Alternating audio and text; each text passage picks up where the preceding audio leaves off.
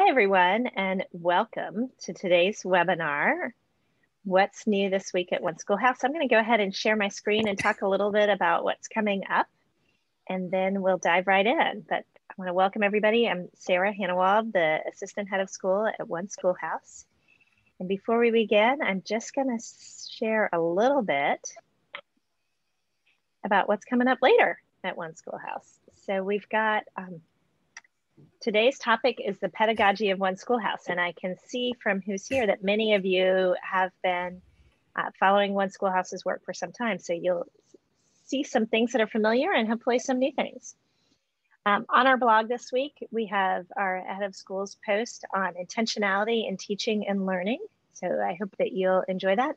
And next week's webinar is one that is sure to be of interest to anybody who has to do hiring. What's different when you can't fly candidates in? And the nice thing about that is Brad and Corinne are going to share their experiences. Distance hiring, which is something they've been doing for years, rather than just the initial Zoom interview, what happens when much more of the process needs to move to online and distance friendly. And then I would be remiss if I didn't say that next week we begin Building Trust with Faculty. This is a course that has really hit a nerve in the community, and so we've offered it one more time. And the real focus is not on faculty growth and development. The focus is on rebuilding and repairing relationships that are collegial, that may have gotten frayed and stressed during this year. And then we've got coming up hiring during a pandemic, observation and feedback. It's different this year. It's different this year is something that we're saying about a lot of stuff right now.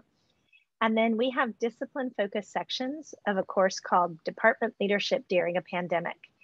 And this is a course that really focuses on streamlining professional development, streamlining the curriculum, thinking about what exactly has to happen, and then how do we align department members so that next year doesn't feel like we try to do everything that we didn't get done this year, plus everything that we would do next year. And then everybody's back in the hamster wheel. So I'm going to stop sharing. Welcome everyone here. I'm Sarah Hannawald, like I said, Assistant Head of School for Professional Development at One Schoolhouse. And with me today, I have two folks. I have Peter, who you can see. Peter, do you want to say hello and introduce yourself? And then I'm going to talk about our less visible guest. Sure, I'm Peter Gao. I'm the Independent Curriculum Resource Director at One Schoolhouse, and I'm very glad to be here. Great. And then with me on the phone is Corinne Dedini, who is the Assistant Head of School of One Schoolhouse. And Corinne, you've had several hats with One Schoolhouse. Do you mind just introducing yourself for a minute? And I'll say that Corinne is on the phone because she is without power and has actually gotten herself somewhere where she can at least call in. So her dedication is very much appreciated. Thank you, Corinne. The only way you can work for a school is if you work for One Schoolhouse when you live where I do, Sarah. So thank you all. I am sorry I am not visible today. I look forward to being with you live in person next week. I am Chief Bottle Washer. I have been with One Schoolhouse for a number of years and seen our pedagogy through several iterations. So it is always a pleasure to be able to gather my thoughts and to be able to write them down in a form that is mission aligned and useful as an exemplar for schools, hopefully, but more importantly, to guide our own internal work. We write down who we are and what we value so that we can stay true to it as we take on different curricular initiatives. That's great. So Peter, one reason I wanted you to be in this conversation as well is to hear some of your thoughts about how an organization can use their mission and values to guide their pedagogy and their curriculum. Do you mind sharing a little bit of your experience in helping schools do that? Sure, I would say I would go back to what you just said and really focus on schools and missions and values, since that's what I know best. And from the beginning of my career, I think was aware that schools had every school I've worked at, every school that I've gone to, and now the many schools I've worked with, all have these wonderful statements of their own purpose. Mission statements, statements of values of one sort or another. More recently, some other kinds of statements around values relating to diversity, equity, inclusion, and social justice. All of these things are values that schools have. And they also have academic programs. And sometimes those academic programs and sometimes the cultures of the schools in which those academic programs are seated, are embedded, it seems as though there's a disconnect between the values and the programs that the school is actually offering and the kind of atmosphere that the school is creating.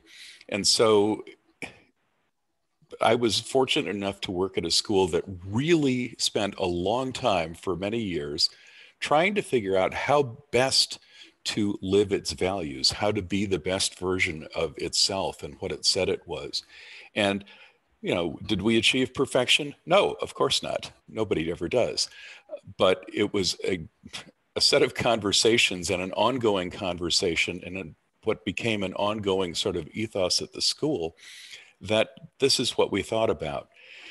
And then I was lucky enough to start working with other schools through the independent curriculum group before we merged with One Schoolhouse a couple of years ago, and really get into this whole business of mission-aligned, values-driven, school-created academic experiences. Writ large, we'll call those things curriculum. Not that everything that happens in a school is not its curriculum. So I think that this is just really important work. And one of the things that was exciting about coming to One Schoolhouse, here was a place that had its mission and all of those things, but it also had this defined pedagogy that was subject to sort of constant iteration and discussion and conversation. And Corinne has been at the bottom of all that. So those are my thoughts. Thank you. That is a lovely introduction. So Corinne, one of my questions is a little background of how these are produced from time to time. How do you know that, okay, it's time for a new position statement? Thanks, Sarah.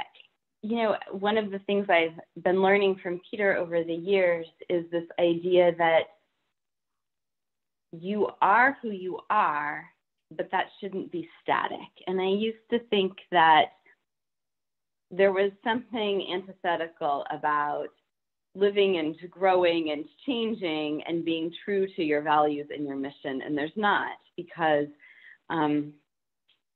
who you are as an organization, in our case, the work has to be mission aligned and values informed, but the practices have to be living. They have to constantly evolve. And so, yeah, this is the fourth version of our pedagogy paper. And the pedagogy paper at One Schoolhouse has always been research-based and practice-informed, and those practices have to evolve. And so we know it's time for a new one in a couple different ways. One is when there's better research. So sometimes it's not so much the description of what we do that needs to be updated, but the fact that the citations need to be updated because there's better research or the research has changed and that has changed our practice. And so sometimes that drives it. That was certainly the case this time around. There is some language that you've seen before in this statement, but the long list of citations has a lot of new citations. And the other thing that helps us know it's time to change is that there's it flows two ways. There's a real way that the pedagogy statement informs our teachers' practices, and there's also, it goes the other way. The teachers' practices and what they're learning in our courses and from our students also informs how our pedagogy evolves, and it shapes the work that we do. Okay, I like that. So it's a yin yang back and forth kind of thing. You mentioned the coursework with the teachers and students, And can you talk a little bit about the impact that the work that you do on maintaining the pedagogy paper? What's the impact on professional development for our teachers and the classroom experience of students? That is one of the things, and Peter can speak to this as well. We do teacher growth really differently from any school I have worked in. And what's so fun about it is that when you come to teach with One Schoolhouse, no independent school teachers need another thing to do at the end of a long day.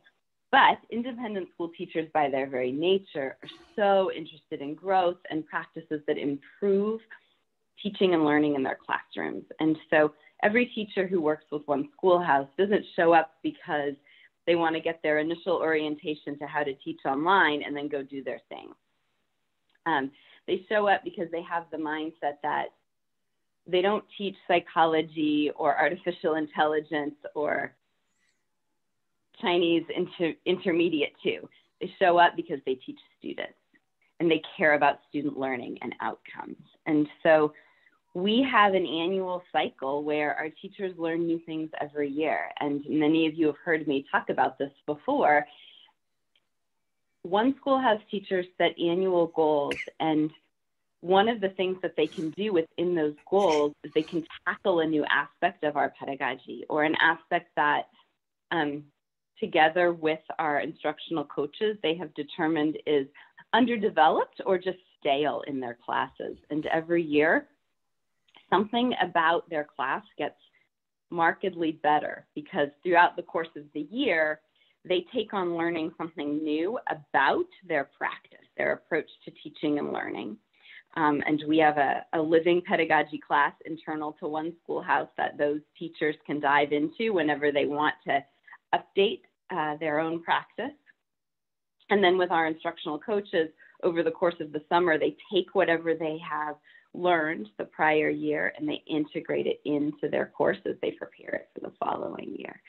So this pedagogy statement, while it looks like just a few pieces of paper to anyone reading it, is actually alive in our system, because everything that's in it has a pathway for teachers where they can watch videos, do exercises, take recommendations from other One Schoolhouse teachers who have that particular practice mastered in their course, gain expertise from researchers and our coaches, and then they can integrate that work into their course.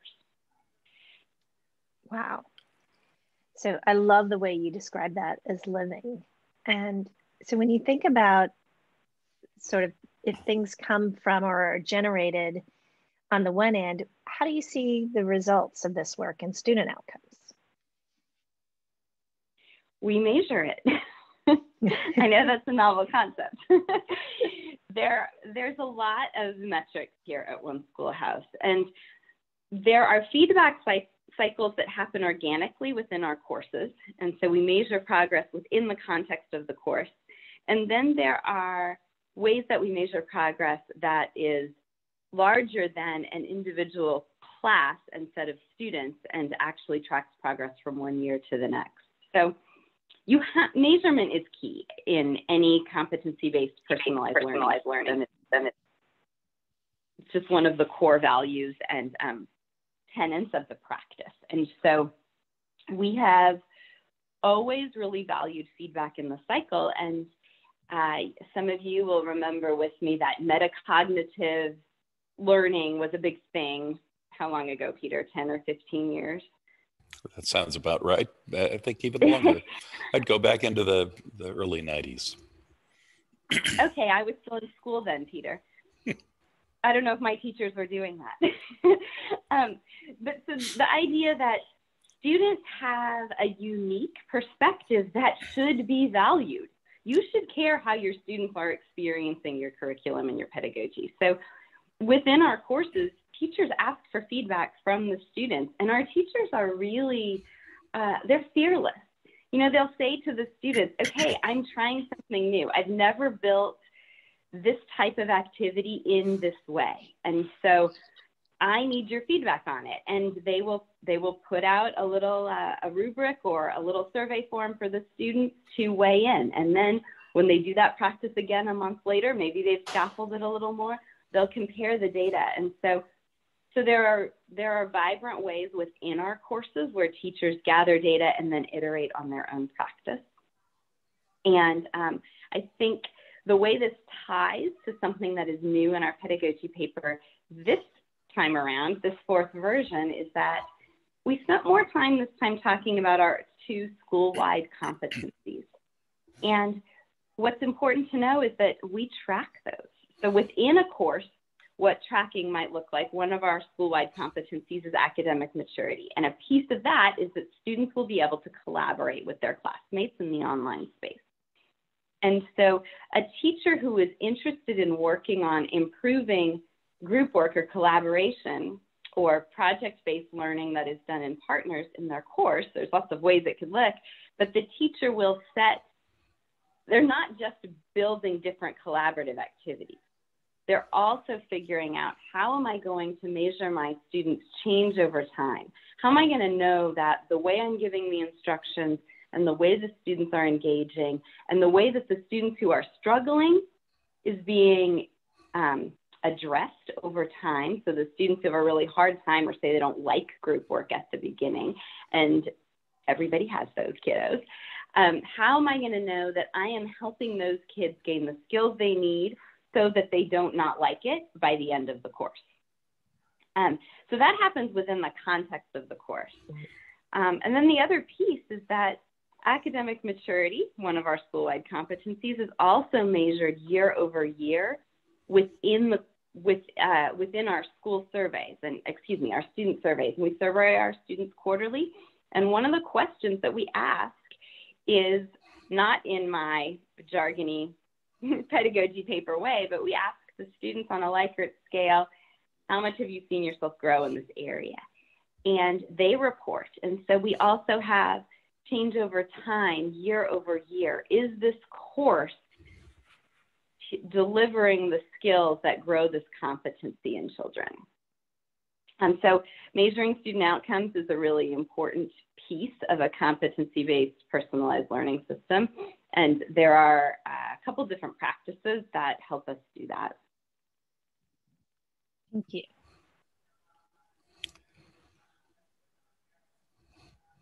I'd like to toss in a question for Corinne. And you've used the term personalized learning, and I'm going to ask that you explain that, because I think there are still very many educators and certainly a whole lot of families, parents and guardians out there, who hear that term and in their mind what they are imagining is sort of individual differentiation, so that every kid is getting their own special sort of snowflake version of an education. And I think that's something that always needs clarification. I'm wondering if you'd take a minute and do that for us, please. I am happy to, Peter. This is actually what probably brought me to this administrative work. I probably would still be a classroom teacher if I had been able to answer this question. But I was looking around, feeling it myself, and looking at my colleagues and thinking, this snowflake deal in independent schools is wearing out our teachers.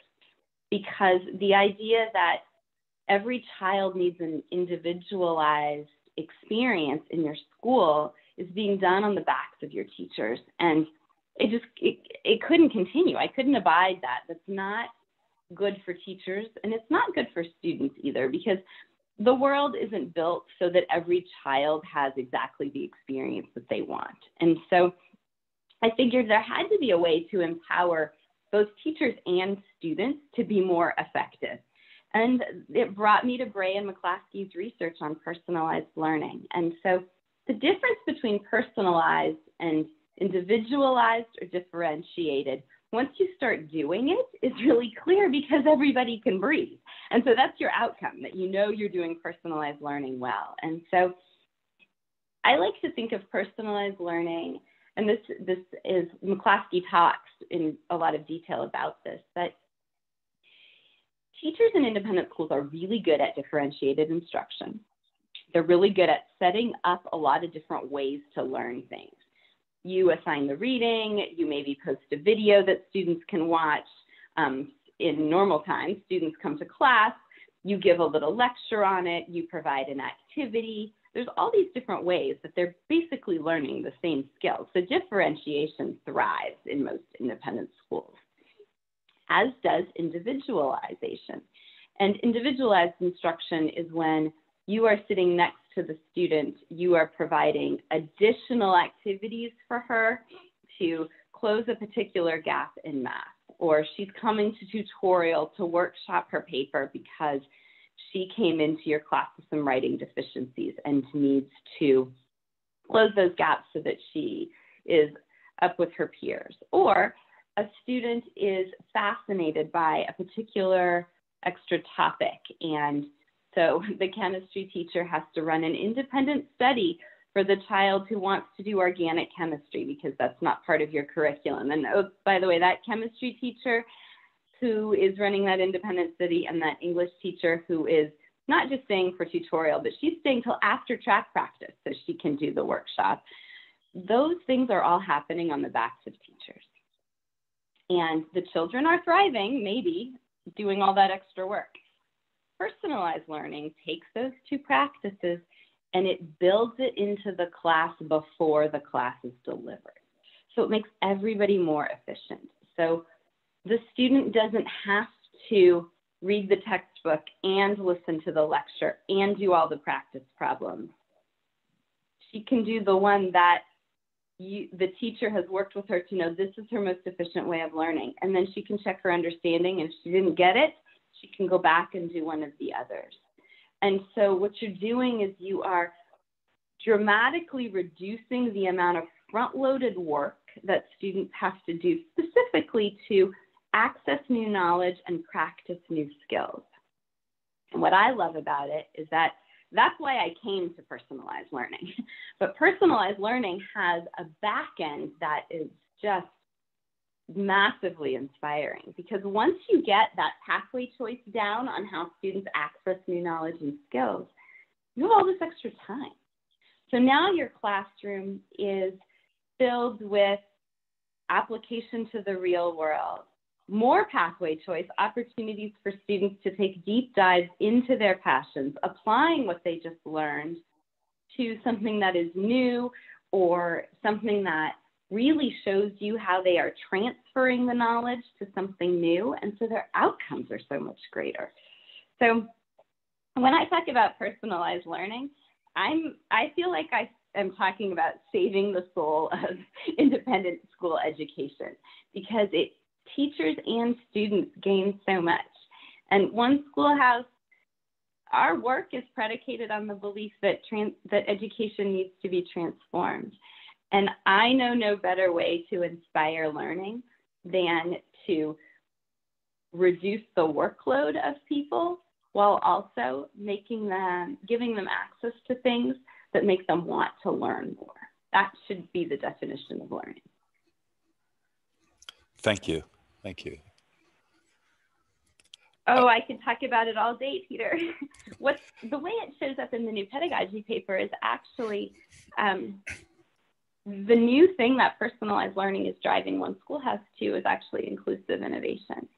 And the idea that we have always been an innovative, cutting-edge organization, and we are really holding ourselves accountable to how do we do that inclusively going forward. And so personalized learning, which is a practice that we have had for, I guess, going on 7 years ago, we started working on this pedagogy and integrating it into our courses. But at this point, personalized learning is getting a new breath of fresh air, because we're using these tried and true practices that we've worked on in order to hold ourselves accountable to how inclusive the learning experience is in our community. So I love how sometimes work is cyclical in education, and a practice that you've been using and something new that you want to tackle can come together to create some interesting synergy. Corinne, can I ask another question? Sarah, can I ask another question of Corinne? And that is, Corinne, as you were explaining the process of how One Schoolhouse sort of puts courses together, you mentioned a couple of roles, and I'm just wondering if you could give like a very brief description of a couple of the roles that you mentioned. One, instructional coaches, and two, instructional designers. And I'm just sort of wondering how those roles work at One Schoolhouse, and because I want to go back in. If I were in a brick and mortar school, I would be be grabbing those concepts, I think. So, is that just a quickie on this one, please, if you could? No, Peter, you can't rein me in. I could talk about this for a long time. Instructional coaching at One Schoolhouse is built on some really interesting research, and it's not new research. It came out in the early 2000s, but it was pretty deep research on the effectiveness of professional development in teachers. And we've all had these mountaintop experiences where you go to a workshop or your school brings in someone who's fantastic, and you get your binder or you take a bunch of notes and you have a lot of stuff you want to take back to your classroom. And then you try it once or twice. Maybe there's some little gem that you use in an ongoing way, but it's hard to affect systemic change. And we all had that experience, and we all just thought, oh, it's because we're so busy. Well, Annenberg actually showed that instructional coaching you go from 15% effectiveness with the one-off professional development kind of experience to 85% effectiveness on integrating the exact same new practice for a teacher when you provide coaching follow-up. Now, those kind of numbers don't exist when you're talking about affecting change. And so it's kind of a no-brainer to say what our teachers need are not department chairs who are going to show them how to teach physics. I mean, yeah, someone's got to show up and show you how to use the new vernier probes. But what you really need is someone who can be your accountability partner, who can observe your class and give you feedback, who can help you set a goal and then find the right metrics to measure your own change over time on that goal. And that is an instructional coach. And so here at One Schoolhouse, we have two folks who are in this role. And in the summer, they are our instructional designers, meaning that they meet regularly with faculty, usually between 4 and 6 times over the course of a 2-month period, to help the teachers design their course to the One Schoolhouse pedagogy specs. And so they are the designers, and they are helping the teachers actually do the work of building out the learning experience in our learning management system. And then throughout the year, those same two coaches pivot to focus on helping teachers grow in their goals-based growth. And I believed the research when I read it, and I don't know how to say any more strongly, Peter, that there's no better way to affect change in your school than to have someone be an instructional coach. And I think we've all experienced this in one way or another, because we know that there are people in our schools who drive change because of the ongoing work that they do. And when you put the energy in your school into having someone whose job is design for your pedagogical values and then coach teachers to bring those to life, the student experience grows measurably. Thank you. I think that's called putting your values into action really intentionally. Works for me. So, question that I have to ask. Normally, folks will use the Q&A for questions, but we're about to wrap up, so we'll put this one in there, which is, how do you keep up? What are your go-to resources, Corinne? Because you keep mentioning research, and I think this question might be coming from someone who's a little overwhelmed. I know that feeling. it's not that I don't get overwhelmed. It's that my job is to keep abreast of pedagogical innovation and curricular innovation. And I couple that with what I'm seeing in our own classes and what Peter sees in the schools he works with, what you see in our own PD program, Sarah. And I'm a good listener. And I think when you listen to what is frustrating to teachers and you keep up with the research, you can see the bridge and you can provide it for them in a way that is digestible, and they don't have time. Teachers don't have time to keep up with all of the research, but that's part of my job. I provide it in-house to our own teachers, and One Schoolhouse provides it to our consortium, and so that is how we bring it to you. And I would say this particular pedagogy paper is influenced by, obviously, that Annenberg study on coaching, but there have been some great new things that have come out just in the last few years. And the way you keep up with them is by reading a lot. I don't think that there's a way around that. But how you manage your time, if you don't have time to read everything, you don't have to, because I read it for you. So I guess that's the advantage of being a friend of One Schoolhouse. But Sarah, I'll just highlight a couple of the citations. I think the one thing, and this is pretty big picture, but many of you are familiar with the work of Ngozi Adichie, and she talks about the danger of a single story. And this has been influencing, her work has influenced me for years. I'm sure many of you have read We Should All Be Feminists. But when she talks about a single story, it has really helped me understand how One Schoolhouse needs to innovate differently, how we need to innovate for inclusivity, and how we need to innovate for accessibility. And innovation is in our bones, but doing that in a way that serves a broader audience and holds our traditional audience to a different standard to help students see their role in social justice. I think those fingerprints are all over this pedagogy paper, and the paper is aspirational too. We have room to grow in what's talked about there, and I think that is probably the citation that is my single biggest influence and motivator for this version. And then there's some resources that are my go-tos, and this is another answer to your question, Sarah. There are great thinkers and doers out there who I never miss what's new from them.